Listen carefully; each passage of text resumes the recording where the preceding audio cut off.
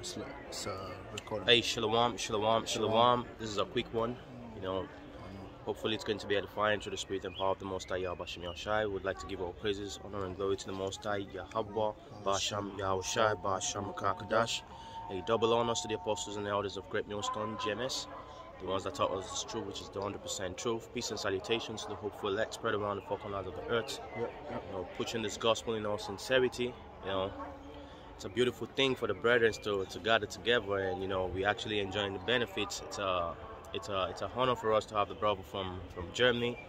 You know, it's really been beautiful, and all praises to the Most High Yahweh Basham Yahushai for making it possible that we come over here to Rome. You know, so over right out at our front right here we have the Ark of Titus. Let me show you. We can't go inside because it's closed right now. You know, we didn't make it that early, and apart from that, we need to book the ticket online. Now you can see a lot of people coming over to see this, and you know, apart from the first thing that the brother is gonna notice, which was the first thing we also noticed the last time we came here, there is a heavy demonic vibration. This monument that the brother just showed is that's proof that Esau hates you, man. If you're a Jake, the so-called Negroes, Native Americans, and Latinos, this is 100% proof that Esau hates you. You have the whole world, people from all four corners of the earth coming around to check out this monument, and this monument is like a triumph for Esau, you know, because if you know your history real well, yeah, go on. It says Ezekiel 35:1. Moreover, the word of the Lord Yahweh came unto me, saying, Son of man, set thy face against Mount Seir and prophesy against it. And through the Spirit, that's what we're doing right now, you know. We're actually facing Mount Seir, and you know, we're prophesying against it. And I and the brother were having a short conversation real quick because we have the Colosseum also closed. And the brother was saying this place, you know, so many lives of Jakes was taken in this place, you know. So we are actually prophesying against this Mount Seir, which is speaking about the head, starting from the banking families of Esau, Edom, the so-called white man that's governing the world right now. You can go on. Verse 3, and say unto it, Thus saith the Lord Yahweh power, Behold, O Mount Seir, I am against thee, and I will stretch out mine hand against thee. Hey, the Most High Yahweh Basham Yahushai is against this rulership, you know. This rulership goes against everything that the Most High has established, man. This is a rulership that is contrary. They actually walk through the power of Satan, and Satan means adversary, you know. And these people, these people are actually the actual wicked that the Most High created, the perfect wicked, you know. And the scripture tells you in the book of Job that you can make straight what the Most High Yahweh Basham Yahushai has created crooked. This man is actually fulfilling his point, and the Most High Yahweh Basham Yahushai hates him. That you can say in the book of Malachi, right? It says, "I've hated Esau." The Most High hates these people, and very soon the whole world is going to experience the true hate of the Most High when it comes back to his son Yahushai and the host of heaven to destroy this power. Okay, go. Malachi chapter 1 verse 4. Whereas Edom saith, We are impoverished, but we will return and build desolate places. They were impoverished. That's during the so-called dark ages, you know. And this also goes back to the prophecy of Isaac, you know. Isaac told Jacob in the book of I think Genesis 25, you know. He says after you have broken the yoke from your neck. 27. After you've broken the yoke from your neck, you know, then you're going to rule by your sword, you know. So Esau actually lost power during the ancient Romans, you know, after the rulership of let's say the Domitian Empire. You know, after the rulership of Domitian Empire, you had Trajan come in, and that was the beginning of Jake rulership, you know. So at that time they call it Byzantine, which Byzantine means backwards, you know. And that's where you get the name, what do you call it, so-called Dark Ages, because the so-called white man believed that during the Dark Ages when the Jakes, the so-called Negroes, you know, also called the Moors, they were ruling over Europe, they believed it was a setback for them, you know. So they were impoverished at that time. They were actually, the word Slavs comes from slaves, you know, this Slavonic, you know. Slavic. Yeah, like, this. like, what is it? The Slavic region in Europe. You know, we have the Serbians, the Albanians. This the Balkans actually. Slavic people. So these people actually were pushed back to the rocks of the Caucasus in the zone of Russia, you know. But then, according to prophecy, because heaven and earth shall pass, but the words of the Most High Yahweh Shem Yahshai must be established, you know.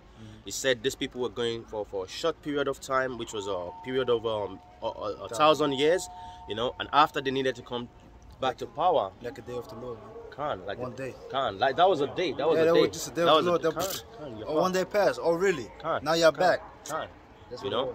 So they came back to power, and that's the so-called time of the Renaissance, which Renaissance means rebirth. You know. And when they came back, you know, we have the Renaissance. They've been in power at that time.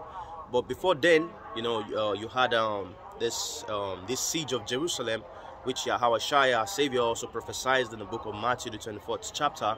So they came down to Jerusalem, they besieged Jerusalem. There was a lot of history behind it where, you know, the Israelites got hungry, they started eating themselves, eating their children, drinking their peace and all that. Which king was it? I forgot which king. The king Hezekiah, I think. Was it Hezekiah? I don't forgot, man. That's the book of 2 Kings, the 6th chapter.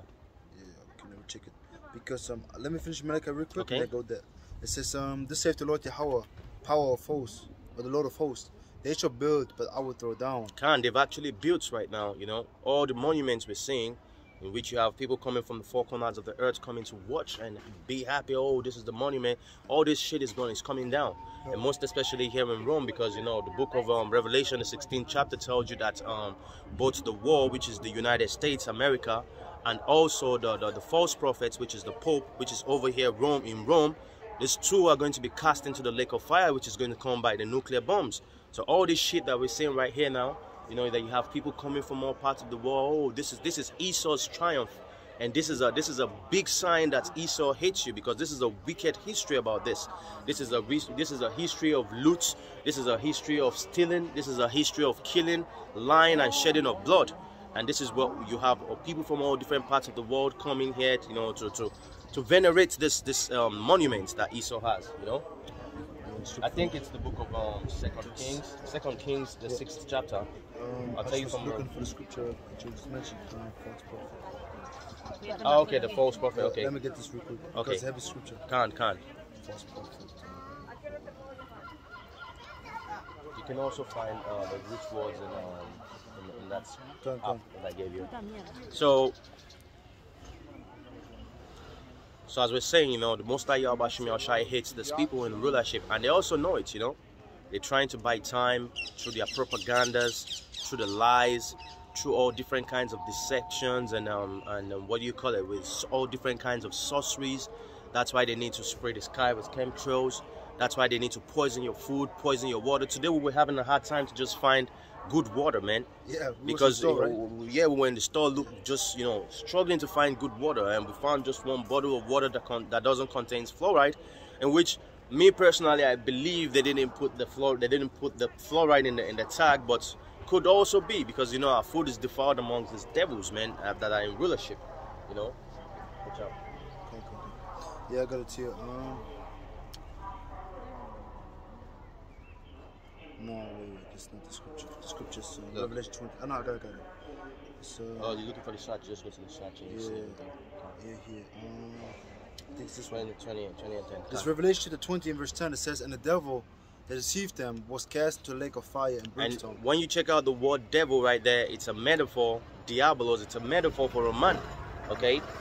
It's a metaphor for a man. Yeah. And that man is Esau Edom, the man of sin. 2 Thessalonians, the 2nd chapter. Which is being revealed right now. You know, the whole world is going against these people. The whole world already found out that this man is actually a wicked man, man. His rulership is wicked. Yeah, like scripture say, uncover the thigh, make bare the leg, make bare the legs, you know, uncover the foreskin, because Esau's being made bare, you know, being revealed by his own people and by the prophets, man. Like it says in 2 Thessalonians chapter 2, the Heavenly Father consumes Esau with the words of the mouth. Yeah, with his mouth, with the word of his mouth, which are the prophets, man. Because this is what we're doing. We're revealing the wickedness of Esau.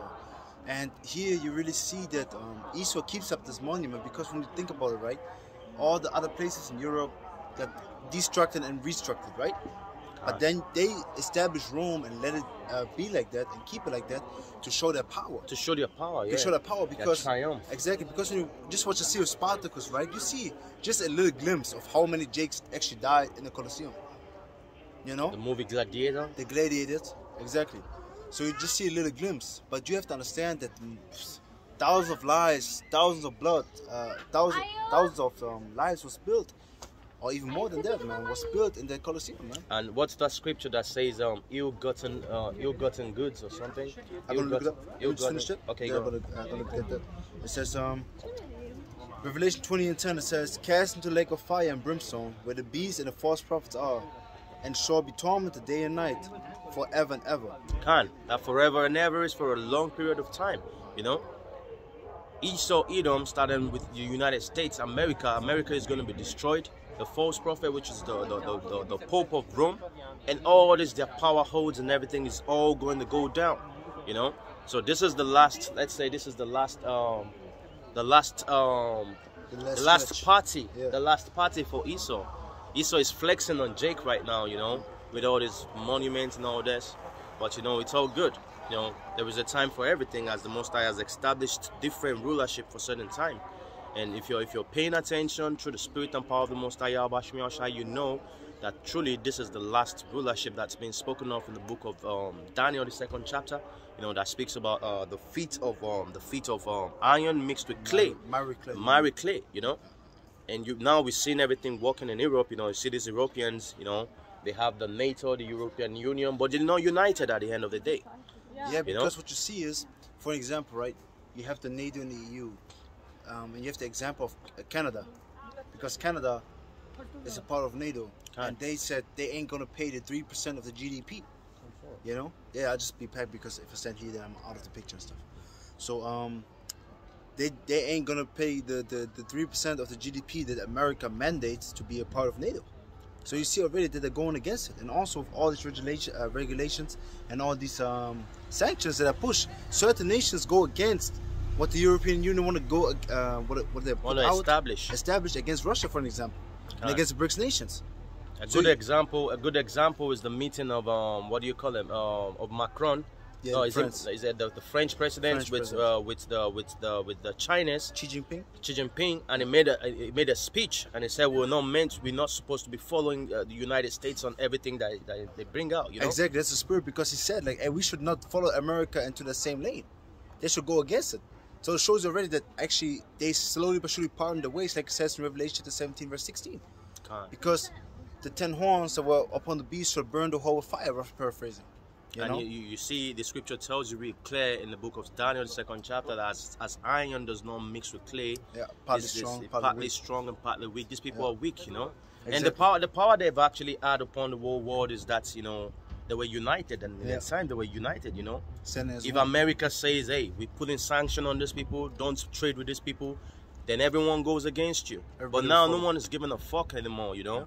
They're bringing out the middle finger to America. Hey, fuck you and your sanctions. We don't give a fuck, you know. And this shows you that it's all part of prophecy. It's all part of prophecy. In this time, it wasn't meant for the nation to rebel against America.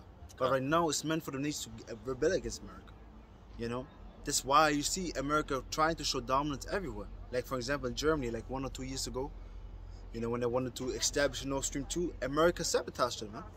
America sabotaged it. Why? Because it showed like, hey, you ain't gonna do nothing except we allow it. You know, they were also behind the destruction of the Nord Stream 2. Yeah, that's what I said. Yeah, they destroyed it. They destroyed it 100%. They just used what is it? The middleman. What do you call it? The evidence is there, you know. Yeah, because if I remember right, pure and clear. They said that there was a Norwegians. That a Norwegian from Norway. What is it? The submarine was there. You know. Yeah. From Norway, a submarine was there. At the time, there was sabotage. So it shows you that they just used a different ally, just a middleman, to hide their hands behind it. And let me finish that very quick. Malachi 1 and 4 says, "Thus saith the Lord Yahweh, Lord of hosts, they shall build, but I will throw down, and they shall call them the border of wickedness, and the people against whom the Lord Yahweh has indignation forever." The Most High Yahushai has indignation for these people. What's the meaning of indignation? A righteous anger, a righteous wrath, you know. The Most High has indignation with these people. That's why you see the world is not moving well, you know. And this also goes into the scripture in the book of Proverbs, you know, when the wicked are in power, the people mourn, you know. Nothing flourishes, you know, the ground is not yielding its fruits no more. You know, you need, what do you call it? You need what do you call it? You need fertilizers to grow foods, you know. You need, everything is going wrong. Now they're speaking about, what do you call it? Here in Italy, they've been speaking lately on the news about drought, okay? The drought, yeah. The drought, you know. They're lacking water, but just to come think about it, we're living in a world that's surrounded by water and we're lacking water, you know. This shows you that the Most High is not happy with these people. The Most High is not dealing with these people. Who was I speaking to some days ago that we were speaking about Israel, that they need to import trees into Israel? Was it you? Yeah, we were speaking about it because of the trees. Yeah, we were speaking. They have to import trees to Israel. Import trees to Israel, you see. Yeah. So the Most High is not dealing with these people. The so-called white man that's in power today, the Most High is not dealing with them. And all this that you see is coming down. It's coming to crash, you know. It's just a matter of time. If you take the verse Micaiah, chapter 2, verse 10. Malachi. No, Micah 2:10. Micah. This is our rest. 2:10. Yeah, this is on 2:10. Okay, can. I also got the in Kings the scripture. Okay, go. The second Kings the 6, and let me start at verse 26. Okay, now we're going back to the history of the siege of Rome, you know, and as the scripture tells in the book of Ecclesiastes, the first chapter, there is nothing new under the sun. That which has been is that which shall be again. And you see, it happened back then in Jerusalem. We had a siege from our enemies. We were sieged, man, you know. And the brother is going to bring out some precept to show you what really went down, you know. The king of Syria came against us. The king of Syria came against us. Let me start verse 24. Let's go. 2 Kings 6 and 24. And it came to pass after this, that Ben-Hadad, king of Syria, gathered all his hosts and went up and besieged Samaria. And there was a great famine in Samaria. And behold, they besieged it, until an ass head was sold for 4 square pieces. An ass head, okay. Now if you go to the butchers where you get meat and all that, usually the other day I was at the butchers to get meat, and you see that they sell the head of a lamb, you know, and that was the cheapest part of the whole thing, because there you have the skull. There is no much meat to eat, less meat, less meat. And check out how much it was being sold. It was gold at that time. Yeah, silver. It was.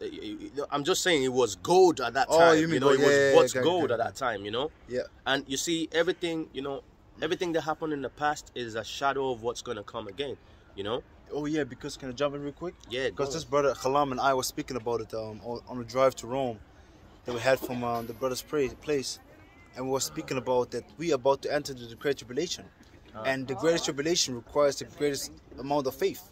So you said something really beautiful. You said the time of great tribulation means a time of great faith. Yeah, I said it like this: the greatest time of the time of the greatest tribulation equals the time of the greatest faith, man.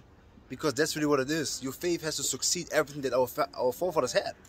Because we're gonna go to the worst time I've ever seen before, like it says in the end of the 12th chapter. So what you have to understand is that that here. The time of famine, it was a very terrible time, but in the time to come it's going to be more terrible, you know. And assheads was still there, but like in this time there was also eating people. So the same spirit going to come back on the people, because this time right now that we're going to enter into going to be worse than ever seen before. You can't compare the time of Jacob's travel to anything else, and these people are all going to be caught slipping, because you see them here on vacation enjoying the time. Let them enjoy the time. But we know that everything going to be thrown down by the Heavenly Father, like we read. They shall build, but the Heavenly Father going to throw it down.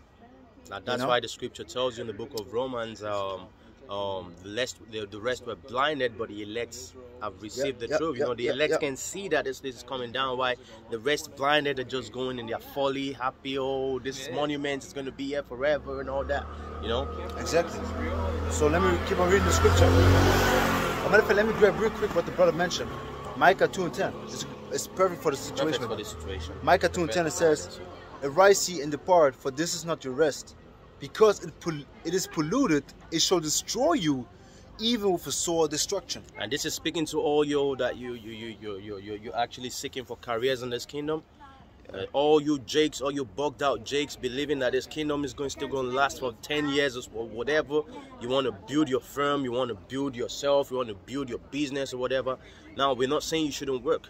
You work, but your heart shouldn't. The scripture tells you that where your heart is set, that's where your treasure is. You know, single-eyed, man. You know, your eyes needs to be single, and that singleness needs to be towards the kingdom of heaven. Yep. You know, if your eyes is not set to the kingdom of heaven, then your eyes is actually set to something else. You can't worship the Most High Yahweh Shem Yahushua and worship Mammon. You know, two masters is not possible. Two masters is not possible because they go against each other. They go against each Mammon other. On the left hand side goes against the Heavenly Father's right hand side plan. So what you have is that they fight against each other. So how are you going to save them both? Because the Heavenly Father says go to the right side, and the Mammon says go to the left side. So how is this possible? You're going to split yourself in two? Like we were speaking yesterday in the camp. You know, one side of the brain says go to the right, the other says to the left. You're going to split yourself in two? Come on, it's not possible, man. You become mad, man. They think they can straight clone you to them like Naruto, man. You know, have one go to the left, one to the right, man. But it's impossible. So you have to understand that you have to choose the path that you want to go. I think in this situation, this is an example for the future. In Romans chapter 15, verse 4. Yeah, whatsoever things are written for learning. Yeah. The example on the past is exactly. Speaking about what prepare for the future. Exactly, because like the brother was going into, what we're going to read here, in the second Kings, the 6th chapter, it's the same exact thing. They're going to have, or actually the worst thing going to happen in the future. This is just a prelude. Because like we said, it's going to be a time like never seen before. Maybe it's better if we had this precept right now. That which was written aforetime is written for our learning. Let me read it. Okay. Romans 15:4. And what I want to say also, you have to understand that in the time before, people still knew how to butcher. They knew how to hunt. They knew blood. Oh, this is something they knew blood. You're bringing up, man. You know, but nowadays they all know what. Effeminate motherfuckers out there. Effeminate, and what they know is technology. Hell, man. They just know the phones. You see a nigga in his crib with just a tiny spider, and it bugs the fuck out. Calling the 911. I got a spider in my house. Yeah, like the dude yesterday. Remember with the pigeon? Okay. Yeah. Hey, spiritual, man. It's a spirit, man. We saw a dude in Venice yesterday. Big Jake too, huh? A big Jake, Buff Jake, you man. just had a pigeon, a bird fly on his hand, and he was just all bugged out. He like, oh my god. Oh shit. I can look at it. Just like a tiger walked towards him. What the fuck is it gonna do when a lion walks to him? This shows you the spirit of the Lord has to be upon you, because Esau makes everything so easy and so comfortable that you don't do shit. It's not comfortable. Esau actually takes away the discipline that you meant to have as a man. Yeah, exactly. That's what he does. But he doesn't do comfort, because think about it. I know I'm not contradicting what you say. Yeah. Because when you think about it, right, people just don't even have to go to the store. He pampers you. You don't have to go to the store anymore. You can be like, hey, send this shit to my house, like the brother in Holland. Like I can do it also in Germany. There's a certain store called Rivers, like one of the major supermarkets in Germany. Over here, the same thing, yeah. You can just go online, and if you have enough money, in your the card, enough money on your card, you can just order your food and your water to your house. You know, your groceries. So you don't even have to go out of your house anymore. So Esau showing you that he actually really dumps you down and also feminizes you, man. That's what I want to say. You know, he dumbs you down. You know, he pampers you and he turns you to a dumb child, just like a mother. A mother, if you have a child, and your child, you don't chastise your child when he goes wrong. You pamper him. What do you want? How do you want it? You take him shower. You do this. That child grows up not knowing how to even shave his beards or do whatever. You know. That's exactly what Esau is doing to these people. You know. And you see, the scripture tells you that Esau seeks deep. He seeks deep. Is that Psalm 73 or so? You know, it tells you about Esau seeking deep. Esau already. You know, he already got this. He got our lifestyle and everything. Got it all figured out. He knows how to fuck you up, man. You know. Esau want to separate of this discipline. Esau want to separate in the discipline of the true justice of the righteousness. Yeah, righteousness. As a matter of fact, the scripture actually speaks about you putting your flesh to check, man. You know, it speaks about discipline, how to become a man. You know, the Most High did all that thing to Job, and you can imagine what the Most High is going to tell Job, man. I am going to require this from you. You have to be a man. Be a man, you know? After a man, you wrecked a man. He lost everything. The only thing he had was his breath, man. His health, everything went down. The Most High came back telling him, I am going to require this from you. You have to be a man. You know? After he lost everything. After he lost everything. His wife turned against him. Everything. Lost his whole life, man. His whole life, man. His whole life was a shambles. Because only his breath left. Yeah, because also his body because it was sick. It was everything, you know. Yeah. I think I got the scripture which I was speaking about. Isaiah 29:15. Woe unto them that seek deep to hide their counsel from the Lord Yahweh, and their works are in the dark. And they say, who seeth us and who knoweth us? Can't, because you see, Esau spends majority of his money with all these scientists that are nothing but all witches and alchemists. Alchemists actually means a sorcerer. Yeah, they're all sorcerers and warlocks. He spends a lot of his money, you know, trying to look for ways to manipulate you, the MK Ultras, you know, all different kinds of agendas that we don't even know about, man. This is what Esau does. So Esau knows how to spoil you. He knows how to destroy your moral. That's why today, you know, this rainbow agenda is being pushed heavily on the people. You know, people are not fighting for the rights of the Palestinians that are dying every day. They're not fighting for the rights of the Yemenis that are dying every day, but they're fighting for the rainbow people. A man who wants to chop his dick off and call himself a woman and all that, yeah, Esau is going to support you. He what is it? You know, you have certain surgeries that the health insurance doesn't cover. Can't. But then he covers that. It covers that, that's man. That's actually what is it called? A beauty what is it called? Operation. Cosmetic. The cosmetic is an operation, exactly. But he's still functional. Why? Because this plays into his agenda. You know, this plays into his agenda of what? Turning things upside down, which is the next verse. Turning things upside down. It says, surely the turning of things upside down shall be esteemed as a potter's clay. Can't. For shall the work say of him that made it, he made me not. Or shall the thing framed say of him that framed it, he had no understanding. And that's exactly what this man is doing, that's man. His spirit, man. That's why you know he has as a scientist. They just actually found out how to create synthetic cells. You know, they found out how to create designer babies. What do you need all that from? What do you need all that for? If the Most High Yahweh Shem Yahushai created man, you know. We got 5% left, huh? 5%. Hey, yeah. Okay, that's good. I think, hey, through the spirit, we're gonna continue. We're gonna have a part 2. This kingdom, this society, push the spirit of us. Believe in the society, believe in the creator, if not in the creator. Can. What is brother saying is that the spirit of this kingdom pushes us to believe in the creature rather than the creator. Romans 1:25. Yeah, Romans 1:25. That's it. Your part. And the Great Tribulation, lo scopo is for you believe not in the creator, not in you, not in nothing, but you believe only in the creature. Hey, let's close this thing because I don't want the video to. Yeah, I can stop it and we can go with another phone if you have a second. Okay, stop it. Let's go with another phone.